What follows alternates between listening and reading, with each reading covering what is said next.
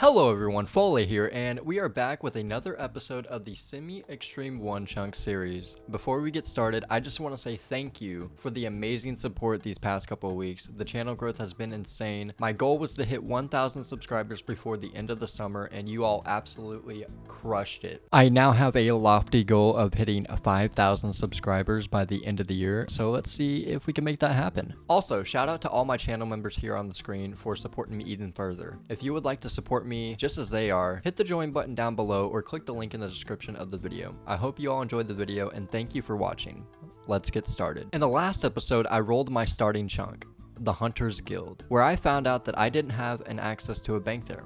Or I at least thought that was the case. I then proceeded to roll a chunk east of the Hunter's Guild where I achieved 38 thieving to pickpocket a master farmer and 58 cooking through chicken and sweet corn in order to bake a pita bread. Along the way, I did manage to acquire my best in slot weapon for the foreseeable future, the Mithril Scimitar, from a mystery box I received from the Quizmaster random event. Which leads me to rolling my new chunk, the Black Jaguar Peninsula, with the chunk task of getting mind and air runes from bandits in order to cast Wind Strike and to dig up an emerald for Rue Merald. After putting in the Mithril Scimitar as a weapon that we have in the chunk picker website, getting the steel scimitar is no longer a chunk task because it is not a best in slot for us anymore. Now I mentioned that we had to kill bandits in order to get mind and air runes, but let's look at them real quick. As we already know, they drop the steel scimitar, which we don't have to get anymore. They also drop a steel longsword and a steel pickaxe. The longsword is not something I'm looking for, but the pickaxe is. Although it is not a chunk task now, I will need it in the future whenever I unlock a way to train the skill, which is potentially one chunk roll away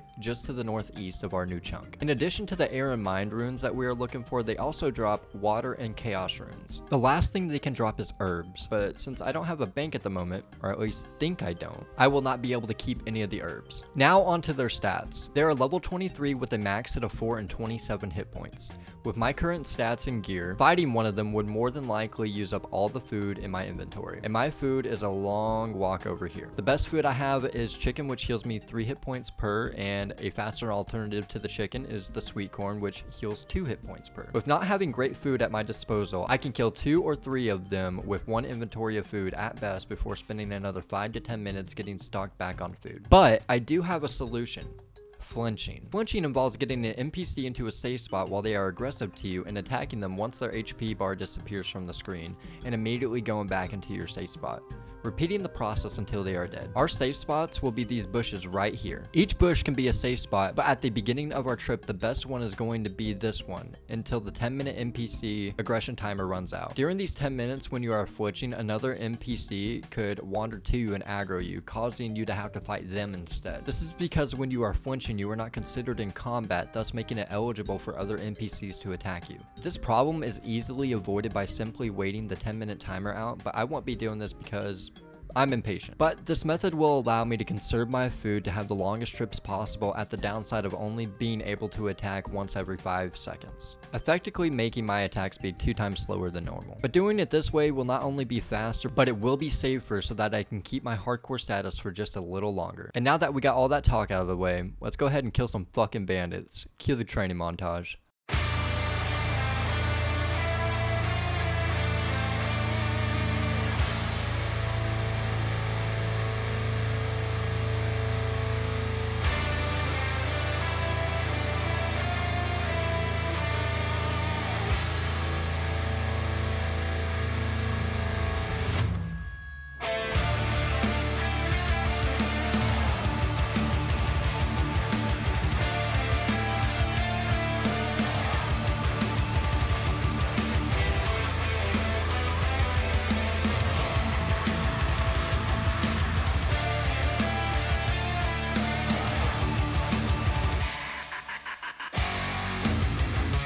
We got a steel pickaxe. I can wield it. I can't use it. No, I have to have level 6. Whenever I do get level 6, I'll have a steel pickaxe.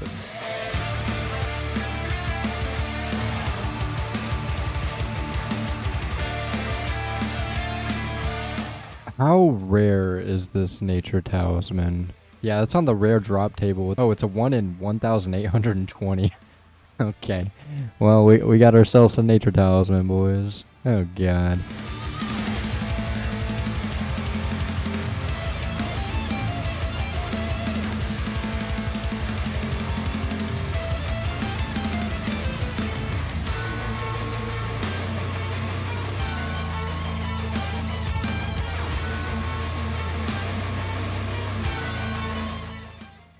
There's the mind runes. We're done. 2 mind runes. We got it at kill count 177. A little over the drop rate. Not too shabby though. We definitely did get quite a bit of combat skills. Level 29 attack, level 30 strength, and level 20 defense. And we also got 19 prayer and 28 hit points level. So it's pretty nice. I guess I'm just gonna go ahead and cast this wind strike at one of these bandits and we'll call it good.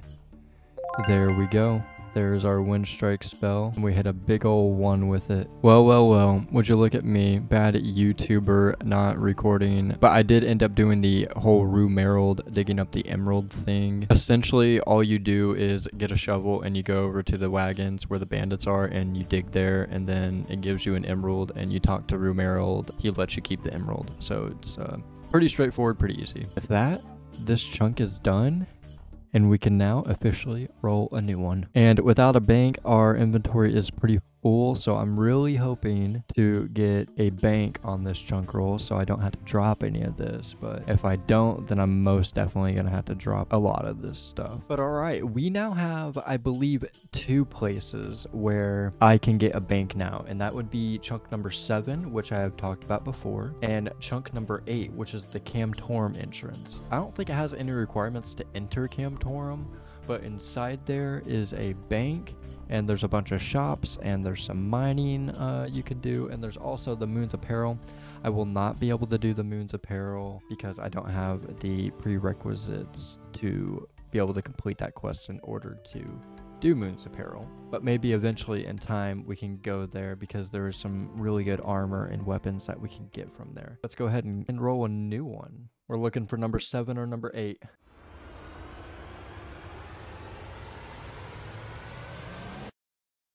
Okay, Sunset Fishing Cove. It looks like there's nothing to do down here. Let me go ahead and take a wander down there and see what it looks like. And if there really is nothing to do, then we can go ahead and roll another chunk. All right, so it looks like, yeah, this is a Quetzal teleport, which we don't have access to yet. We got a well. We got this big old jaguar. Hey, a smaller jaguar too. Might be something we can train off of in the future. We do have a fishing rod spot, which could be useful. What does this lady have? Oh, a fishing supply store. Ooh. Okay, this is exciting. This could be very useful in the future. And these fishing spots over here, what are they for? Shark and lobster, it looks like. Okay. Well, we don't have any other way to train fishing right now, but once we do, well, catching a shark and getting the big shark is going to be on the to-do task. So, yeah, but I don't think there's really anything else to do in this chunk. Let's go right back to the chunk picker and roll us another chunk. All right, same as before. We're looking for those 2 chunks, number 6 and 7 now. The ones with the bank. Let's see what we get. We get the Westworm Coast, which is like literally mostly ocean. Okay. All right, let's go ahead and look at that. I know there's pretty much absolutely nothing there, right? Let's go ahead and just take a look at it, make sure. All right, and we're here, and I actually just got so happy. Look at this. I did not know there was sand crabs in Varlamore. But we now have a 3 spawned sand crab place. This is going to be so amazing for whenever I want to AFK or just do some combat training. This is even huger than the Mithril Scimitar, I would have to say. If I had to compare the two, I think the sand crabs is much better to have than the Mithril Scimitar. But once I kill this sand crab, we'll go ahead and roll a new chunk and see what else we get. Oh yeah, bronze pickaxe. We already have a steel one, so it's not that big of a deal. All right, let's go roll that new chunk. Come on, give me a bank. Please give me a bank. I need it.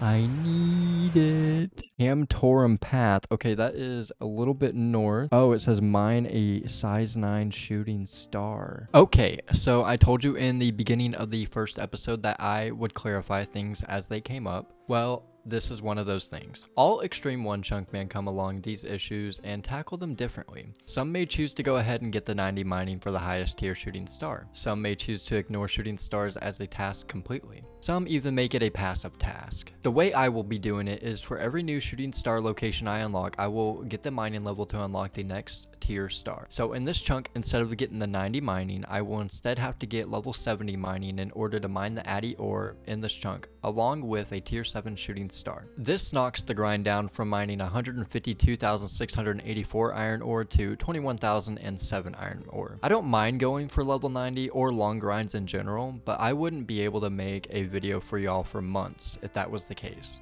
Let's be honest, mining isn't entertaining, so I want to power through this chunk so more interesting things can be done sooner rather than later. And then I can use the shooting star as a means of AFK and passively leveling the skill instead of it being the only thing I can do. It is my account at the end of the day, and I will do what I think's fun and right for me, and I hope you understand that. But with that, let's go and take a look at our new chunk. But yep, apparently there is a shooting star that like spawns like right here apparently, so we do have ourselves a steel pickaxe, and we got some tin, copper, iron, and adamant rocks.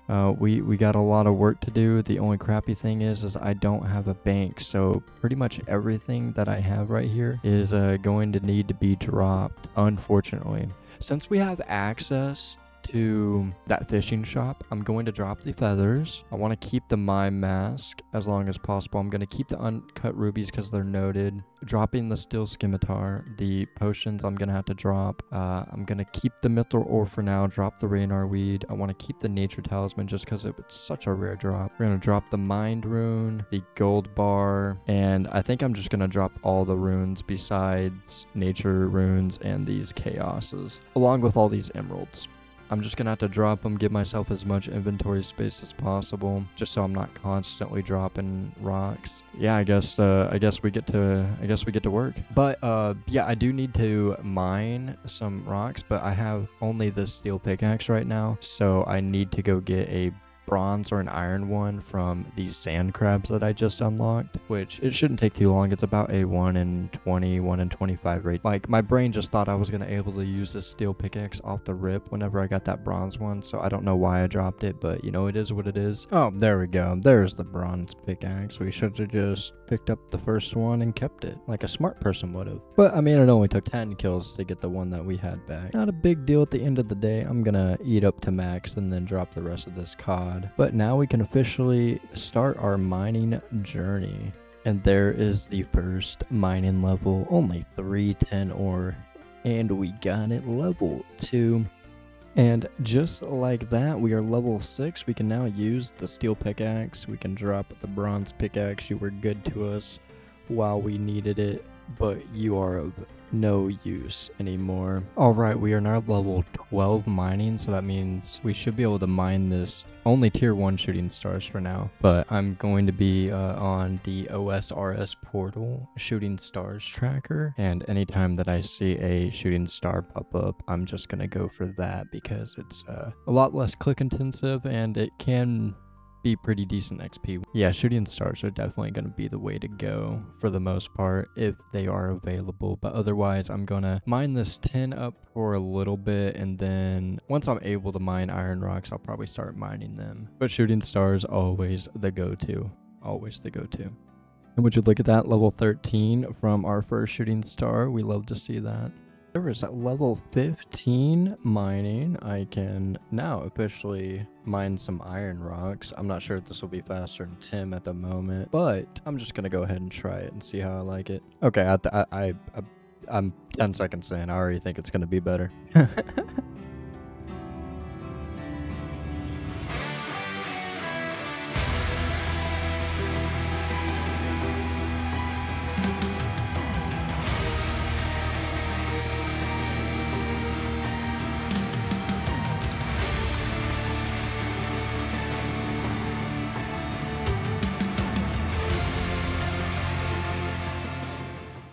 Okay, so I was talking to some people in the One Chunk clan, and they informed me that this bank chest right by the bank. See, the banker is like, oh, only guild members, and you're like, oh man, I need 4,600. But there's this bank chest that I didn't even notice, and it lets you go right into your freaking bank. Like, it doesn't make sense. It really doesn't make any sense. I could have kept all my stuff, which, I mean, at the end of the day, it's not that big of a deal, but like, That's huge. We have a bank. Oh my god, we have a bank. That is so awesome. I don't think I'm going to be banking any of the ores really though, because that would just, I don't have the agility for it, and it would just take way too long to make the trips back and forth. So I'm not going to be banking for now, but like whenever I get a random event and get something, I can always go and bank that. It's going to be very nice and useful for me in the future. Oh my god, like that is such a game changer. Huge shout out to Source Chunk, the man himself, the owner of the clan, confirmed it, and I went to go test it and it worked, and I am so happy. And there is the big level 50.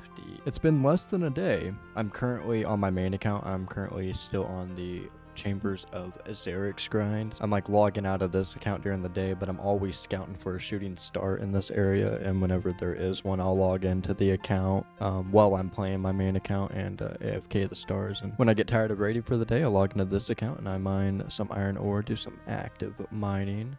So yeah, it's been a day and we're level 50, which is 100,000 mining experience.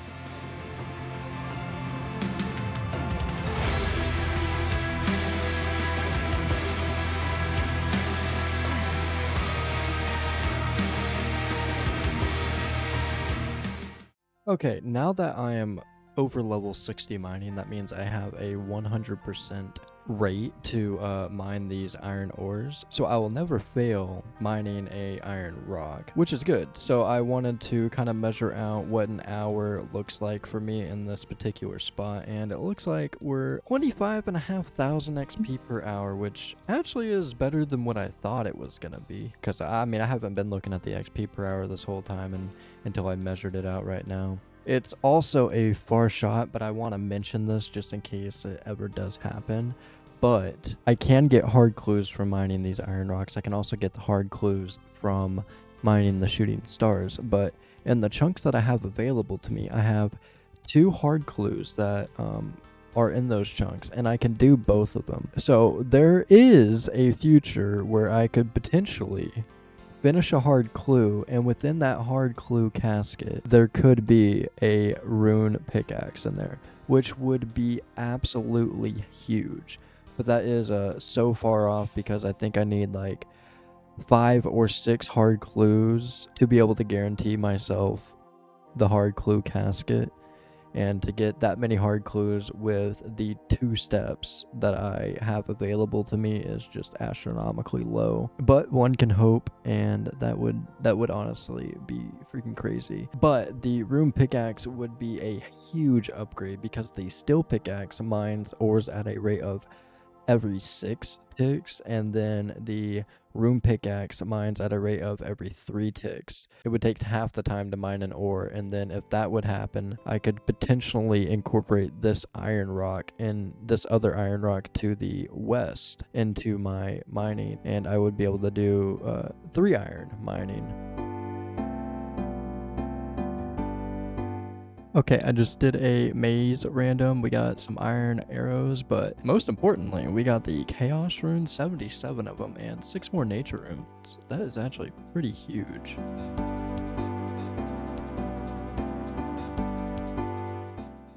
And there is everyone's favorite number, level 69 mining. Very nice. All right, we got a mystery box from the Quizmaster. Let's see what we get. A tooth half key. That's pretty useless for me. And here we are with this iron rock mined. We should hit level 70. There we go. That is the mining level required to mine this adamant ore over here, which I'm going to do right now. And we can complete the chunk task off the list. This doesn't complete the chunk, however. I do have to wait for a tier 7 shooting star to spawn in order to complete the chunk. So after I get this done, I need to wait for one to spawn, which could take a while. So in the meantime, after this, I'm going to train on some sand crabs until one spawns. Hey, yeah, let's go. But there is our adamant ore mined. We can check that off of the task as complete.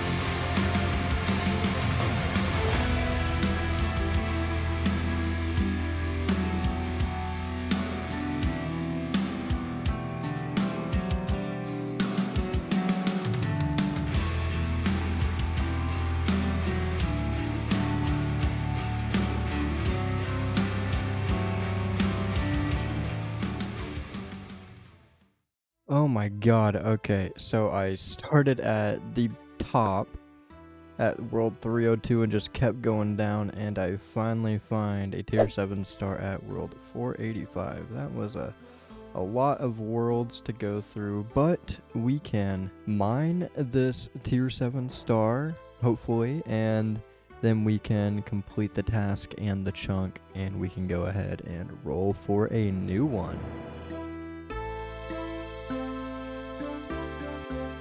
Or are you gonna mine? There we go. Task complete. Ah, yeah, that felt good. I was hoping someone would scout a star for me, but I stayed up like all night, and no one scouted one for me while I was at Sand Crabs, and then I woke up this morning and there wasn't one done.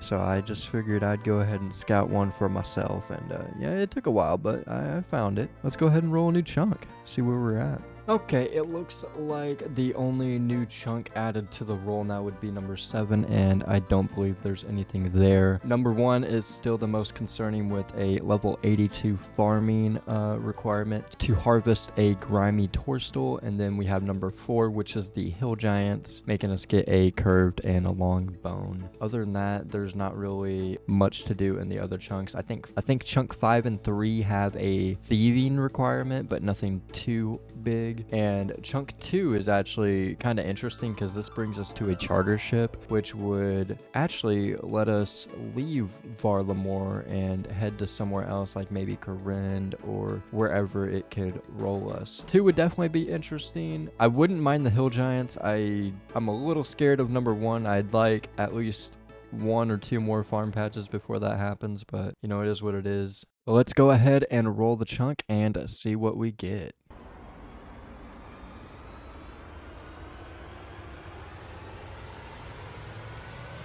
The Outer Fortis Farms. The Outer Fortis Farms has a couple tasks that I will go over really quick. I now have access to a tinderbox, a knife, a chisel, and regular logs, which means I will have to burn a log, which is easy enough, it's only level 1 fire making. Next, I will have to train my fletching up to 41 through those logs in order to fletch pearl bolt tips, in which we can get the pearl as a drop from the sand crabs that I unlocked earlier in the video. There was also a guard here, which means I will have to level up my thieving from 38 to 40 in order to pickpocket them. The guard's drop table has a new best in slot magic weapon, being the iron dagger. They also drop iron bolts, so I will need to obtain them and also get 26 range in order to wield the iron bolts. There are also thieves here that have a new best in slot helmet on their drop table, the bronze med helm. This chunk also gives me access to a bowl, so I will need to get level 67 cooking in order to make a tuna and corn, the tuna being available from the fishing shop that was unlocked earlier in the video. And that's all the task for this chunk, but that is where I'm going to pick up on the next episode of the Semi Extreme One Chunk Man. If you liked the video, make sure you are subscribed so you don't miss when I upload. Also, shout out to all my channel members listed here on screen. It really does mean the most. My name is Folayyy, and thank you for watching.